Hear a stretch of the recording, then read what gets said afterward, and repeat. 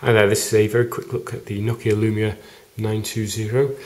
This is a really nice phone, very impressive from Nokia. On the bottom you get the power USB. On the left hand side there's nothing. On the top, headphone, socket and where you put the SIM card.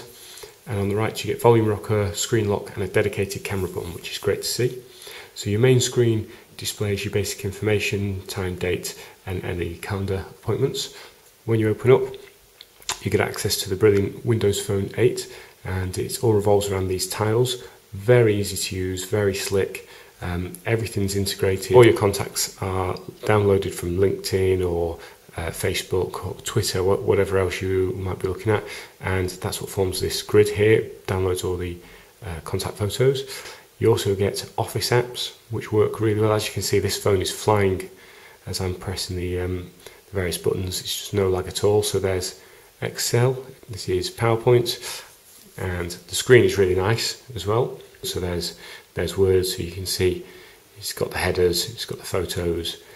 You also get, as if that wasn't enough, you get Nokia Here, which is a location-based service that allows you to set destinations. It's basically sat nav, and Nokia have done a great job on all the mapping, very easy to use.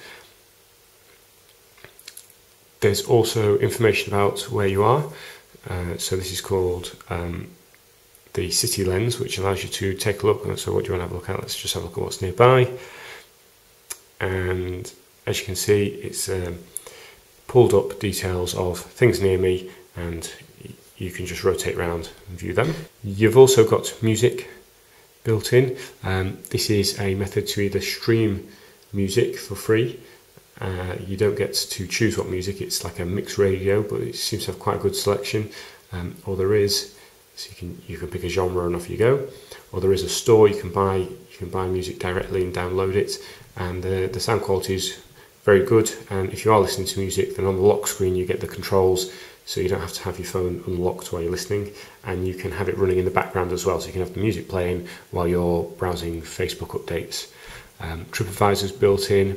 Camera's very good. It has a nice photo reel option, so this background picture, depending on what photos you have, will change.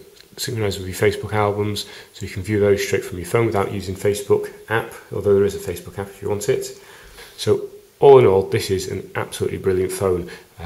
Really nice feel to it. Some might find it a little bit heavy, but I don't think it's a problem. I think it gives it a nice quality feel. It certainly feels nicer than the cheap feeling plastic Samsungs, and it's really good to see they've now added the camera button back on. I've missed the camera button. You press the camera button straight into camera mode. All in all, a brilliant phone. If you found this short review useful, please give it a thumbs up. Thank you.